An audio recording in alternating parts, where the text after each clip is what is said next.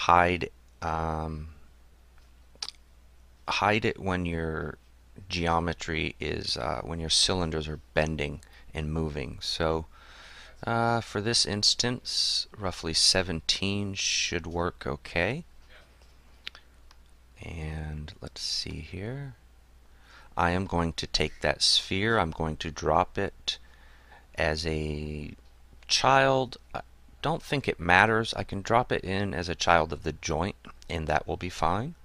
I'm going to zero out my PSR, and then I'm going to copy it and let it be a hold control, make it a child of the second joint, and I'm going to zero out the PSR, and you see it slides down. And I'm going to do this again. I need another joint on the end. I'm going to hold control, drag that out to the end here. So now I need to reset this PSR, and basically I've got my geometry set up, and this is what the arm looks like so far.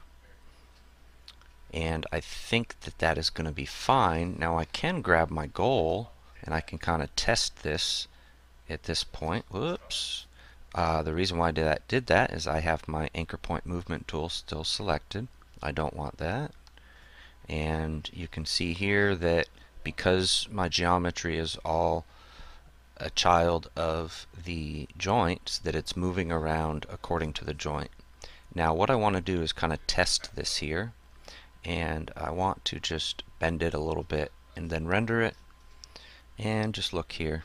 It doesn't look like the edges of the cylinder are poking out at all. So I'm going to grab here, PSR reset, and we're almost done with this.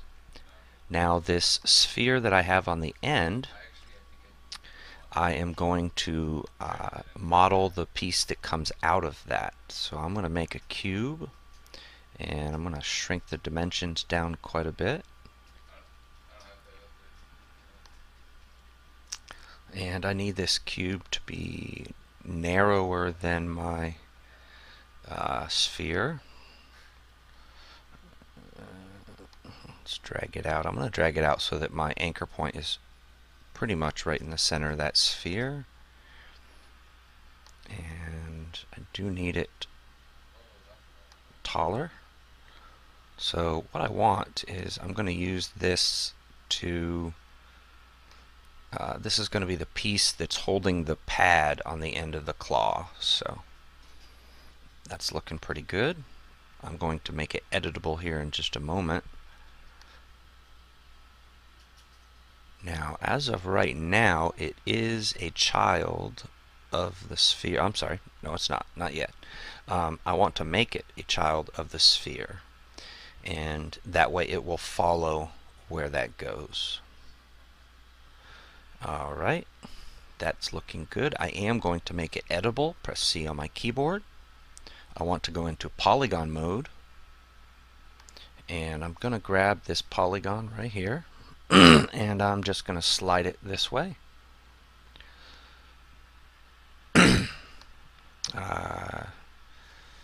The Fong tag's getting a little wonky there.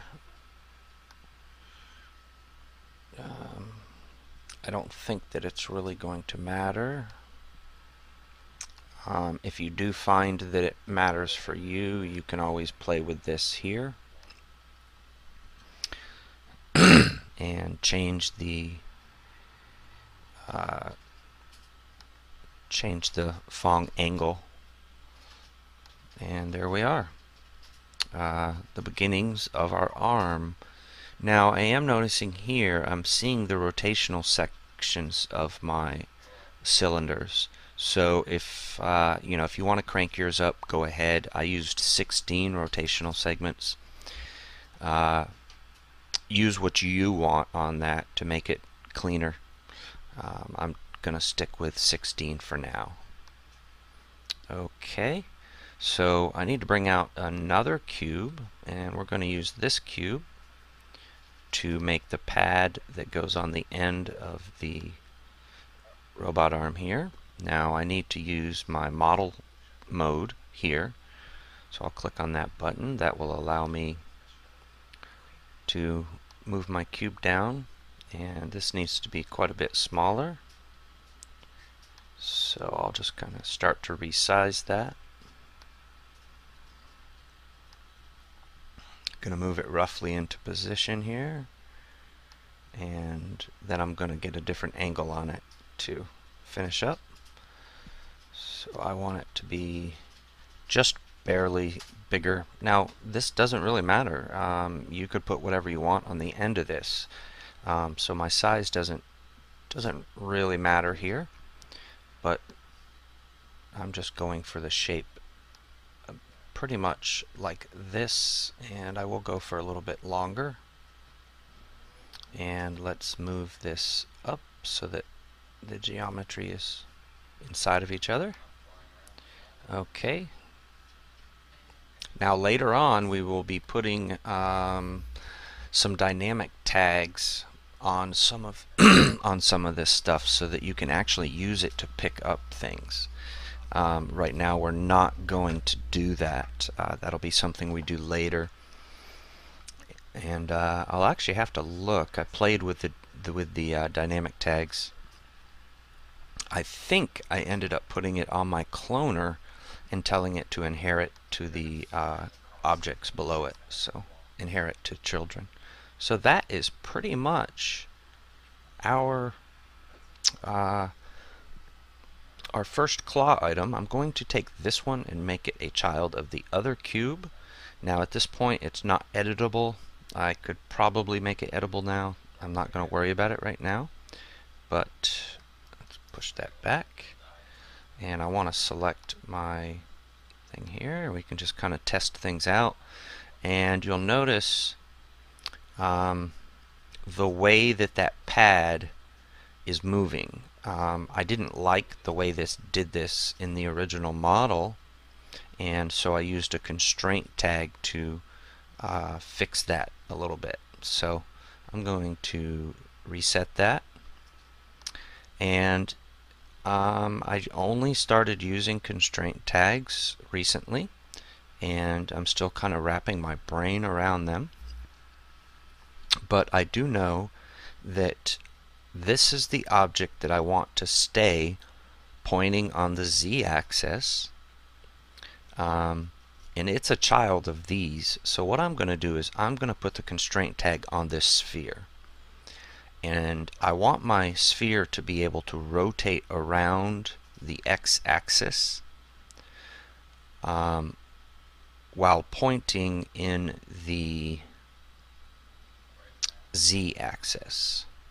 So I'm going to do a similar thing here that we did with the hydraulics, because that's the type of rotation that I really want for this. So I'm going to grab my sphere, go to tags, character tags, constraint, and first I'm going to create my aim. And I'm not going to add my up vector yet, but I will do that in a little bit. So on my aim, I want to choose the axis as x plus, and don't worry about it flipping upside down right now. Actually, let's see. Let's try x minus. No, okay. So I'm not going to worry about it flipping upside down for right now. Oh wait, I'm going to back up. Something I need a null object to aim at for my target.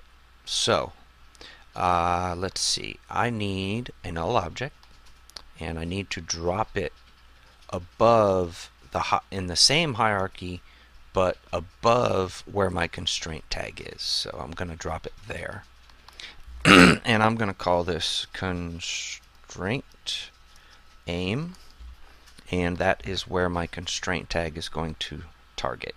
So I'll drag that down here, and this needs to be on my x plus, and we are totally out of whack. And let me see if I can figure out why that happened. It may be because of the hierarchy here. So I'm going to just commit